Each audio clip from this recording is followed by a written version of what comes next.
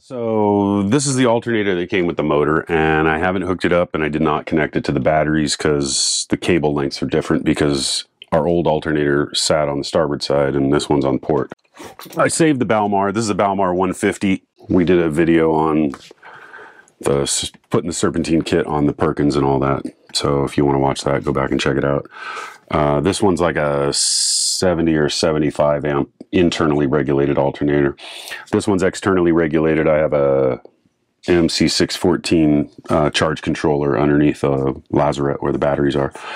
So I've got to take this thing off and see if I can fit this Balmar on there. So the guy at the beta place told me it would fit. So.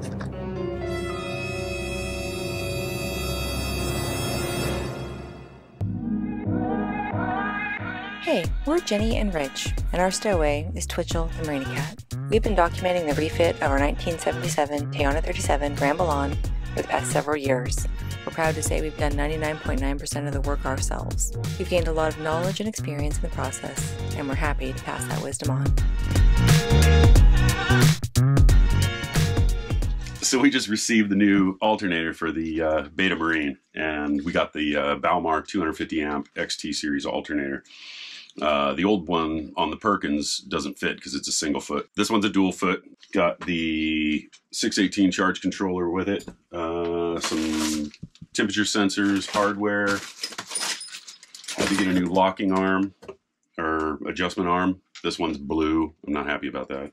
And then I had to get a extended harness because the old harness that's in there right now, the alternator was on the starboard side and the Beta's on the port. So I need a longer wiring harness. But other than that, finally got this thing, getting ready to put it in. So another casualty of the shed fire was my big battery cable crimper. So I also need to order for the, I think I need like 2 gauge minimum based on the length.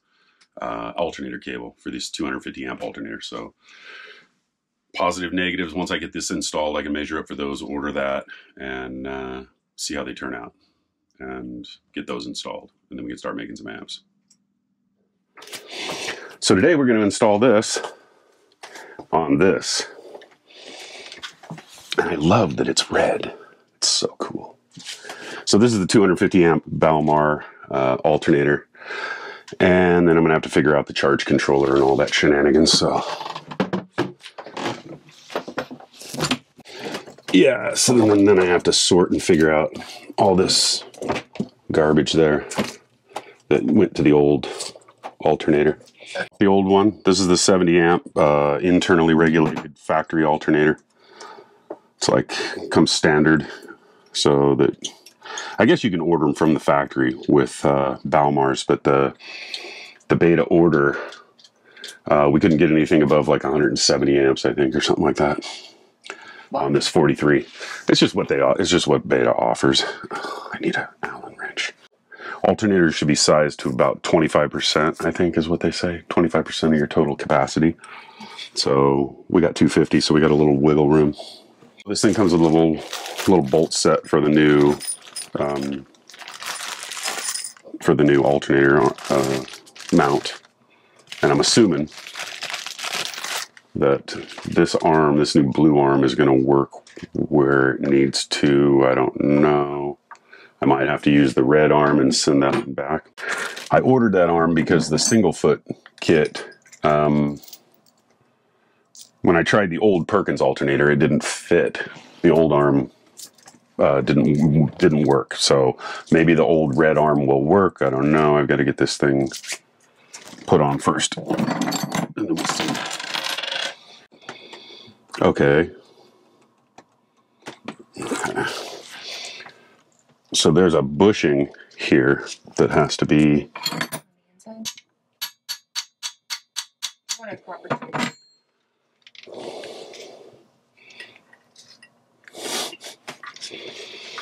No. This bolt doesn't fit through this hole because there's a bushing back here, and it looks like belt alignment and stuff is going to be, there's going to be some drop-in install. I need a freaking hammer. Right here there's a bushing And that was what the old one rode on. This bolt does not go through there. So I got to tap this thing out and figure out what the heck I got to do to make this thing line up.